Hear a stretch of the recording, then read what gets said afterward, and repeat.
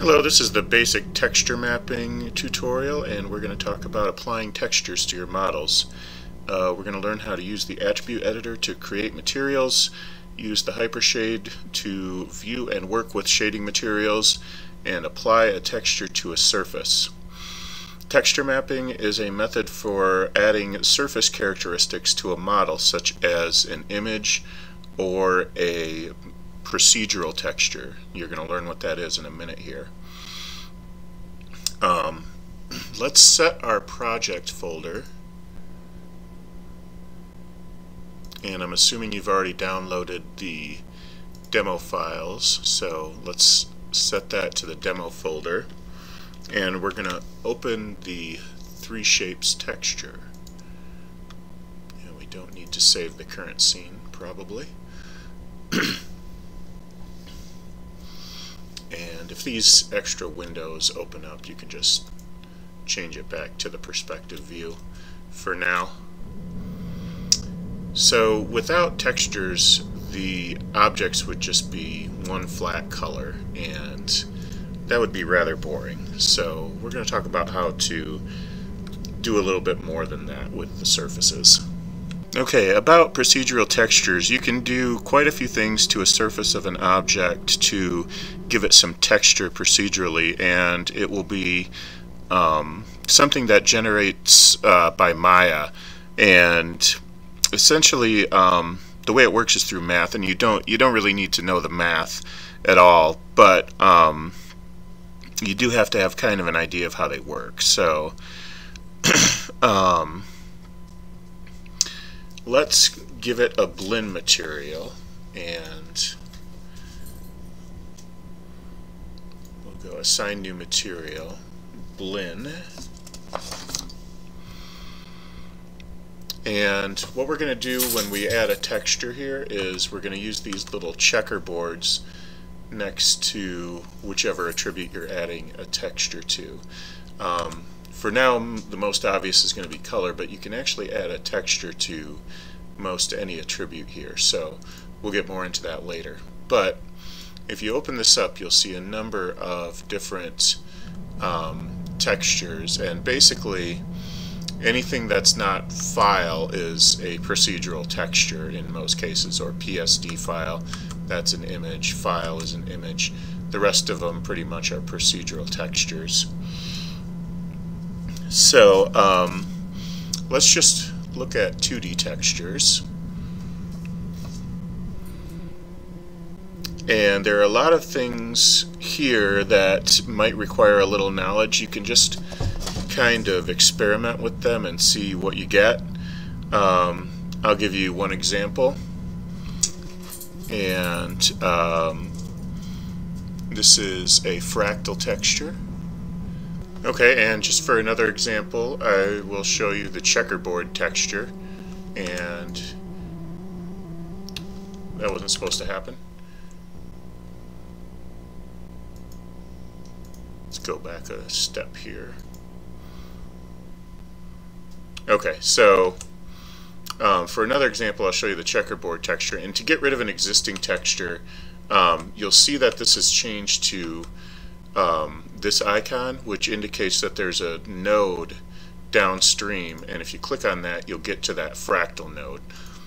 I want to get rid of the fractal, so I'm going to right click on that node, or okay, the word color. I'm going to right click on the word color and go to break connection, and that just gets rid of the fractal texture or whatever was there. So I'll click on checker, and that's what I wanted. And that's what a checkerboard looks like. And there's some more examples. For example, some 3D textures. They are similar to a 2D texture, but mathematically different. And I'm not really getting into the math, but they're just mathematically different in the way that they work. And that's all you need to know for the moment. But one example is crater. So this is how you apply procedural textures to your models.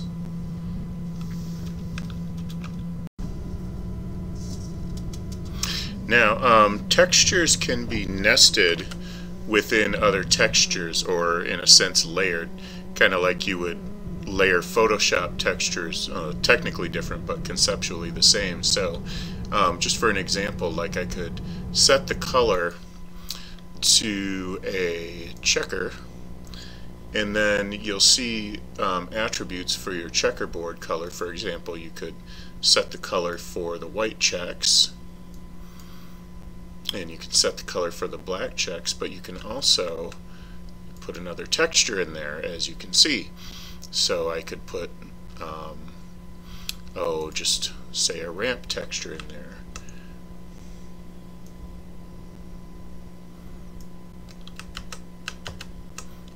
Or something a little bit more visually obvious. Maybe go back to crater, because you can really see that crater texture. So you can see how all the black checks now have the crater texture. And it can go on like this for as long as you want it to.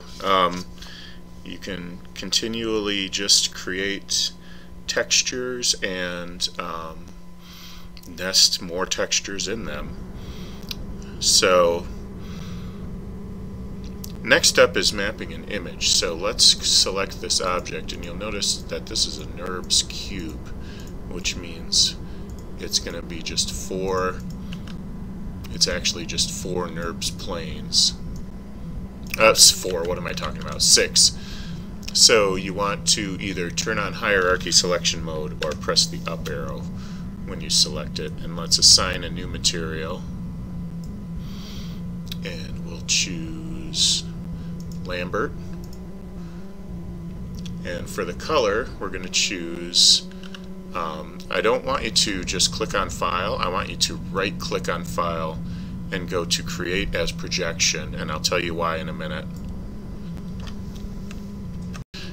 Now, the first thing you're going to want to do with your projection is pick a projection type, and since we're applying this to a cube, we're going to make it cubic and then fit to bounding box, and usually that's enough. Not always, but usually. And then we got to go to the File To node. We have to actually pick an image. So you want to click on that little folder next to image name, and we can pick from any of the images that are here, and obviously you can also make up your own. There's 3 shapes texture.iff, and here's test pattern.png, so you get the idea. You can see that it's now been mapped to that square, so to that cube. So sometimes you do have to adjust the placement a little bit. You can see where the wrap is getting a little bit wonky here. So if you have to move this around a little bit, you can use the interactive placement tools to do that. And if you screw anything up, just press Command Z or Control Z to undo it, or just Z. Like I said, fit to bounding box is a start. It doesn't necessarily give you everything you need. A lot of times it's fine, but not always. So the Place 3D Texture node is where you will do your adjustments on the placement of that file.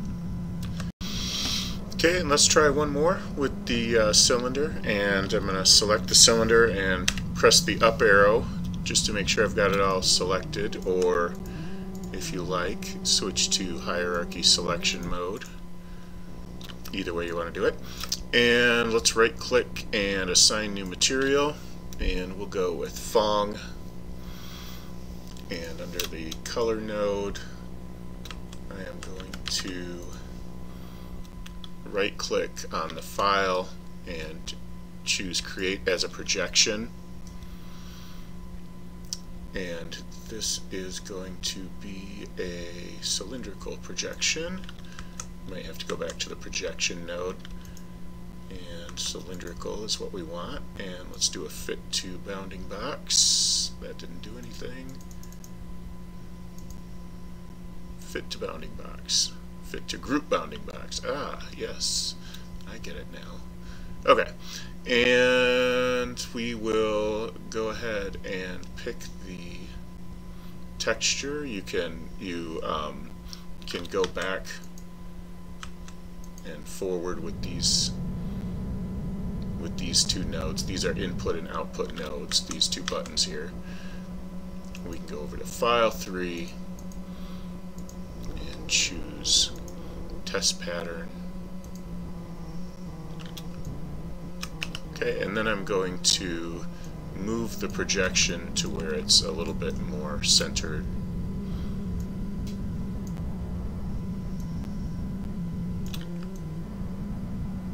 And sized up properly.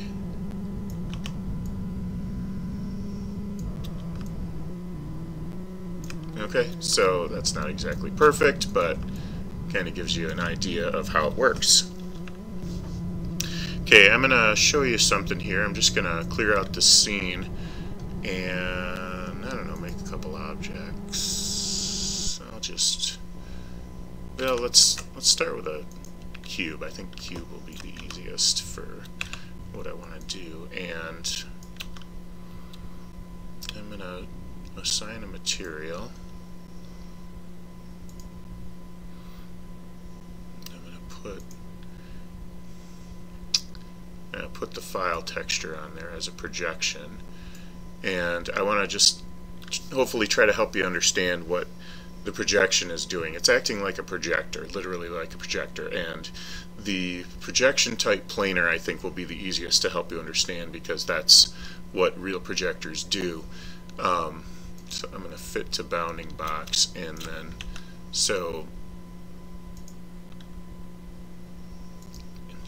placement. So here's our projector, and the screen is going to be like this.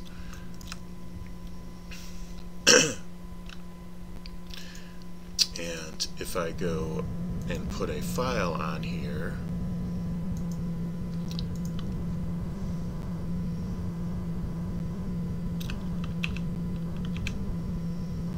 there we go. Texture maps was turned off. So it projects like it's pointed at the projector, like the projector is like maybe right about here. I'll put a little object there that we can pretend is the projector. So there's our projector.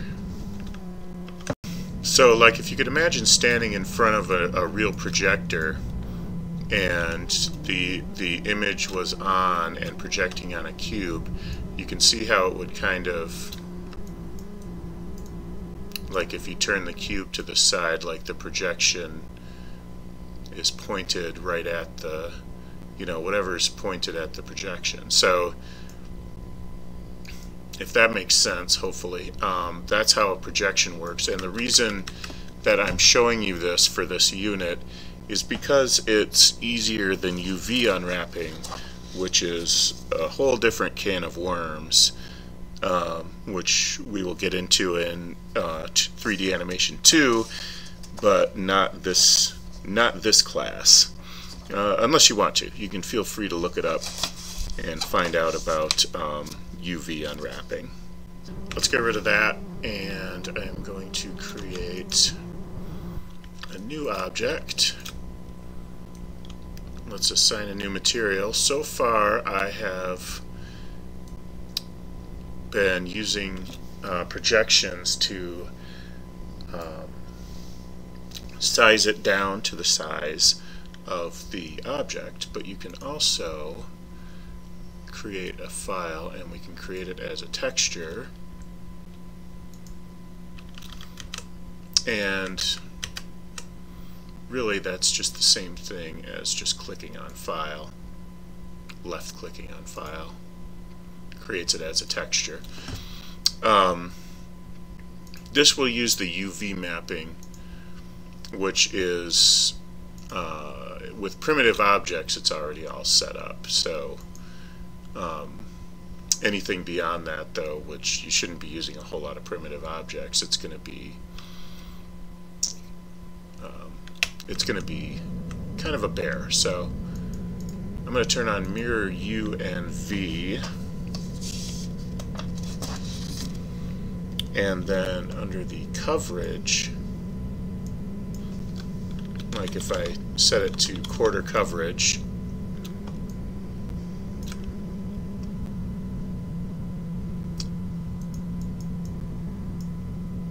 nope, that's wrong. Full coverage, repeat UV. There we go. Repeat UV 4 times or 8 times. So now we've got this object that is repeating its texture.